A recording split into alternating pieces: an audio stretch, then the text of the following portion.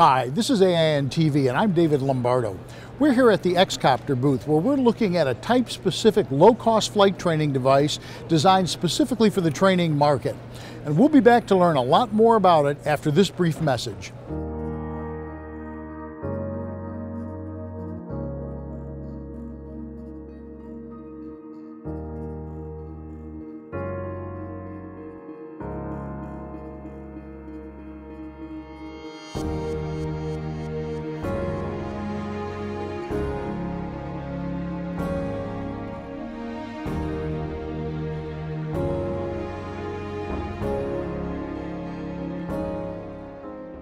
Guidance Aviation just purchased 14 Xcopters. The reason we bought Xcopter is because it allows not just a generic helicopter for primary flight training simulation, but a realistic R22 with analog gauges, a realistic R44 with analog gauges, and a realistic R44 with the Garmin G500H, since we're converting our fleet of R44 instrument trainers to the Garmin G500H.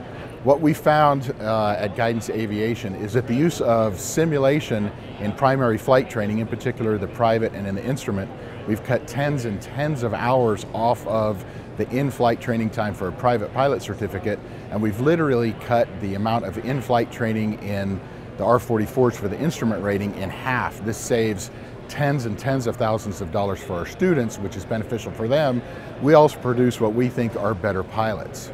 What we can do now with the Xcopter that we haven't been able to do before is we can now do auto rotations and takeoffs and landings and hovering practice that we expect to provide even greater advantages in training to our students. Xcopter is also going to be able to provide realistic R66 simulation.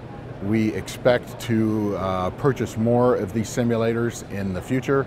Instead of using based on Microsoft Flight Sim, it's based on proprietary sim software from Fly This Sim. Xcopter is actually partnered with Fly This Sim, and we expect this to be the next big step in primary flight training simulation. One of the other things I like about Xcopter is the ability to customize their simulator to more than just Robinson R22s and 44s and R66s. I expect Xcopter to be a big leader in customized simulation in the future. It's fully operating instruments. There's a compass, all the instrument panel you want. Fly This Sim and Xcopter can reconfigure the instrument panel to whatever you want, and everything works.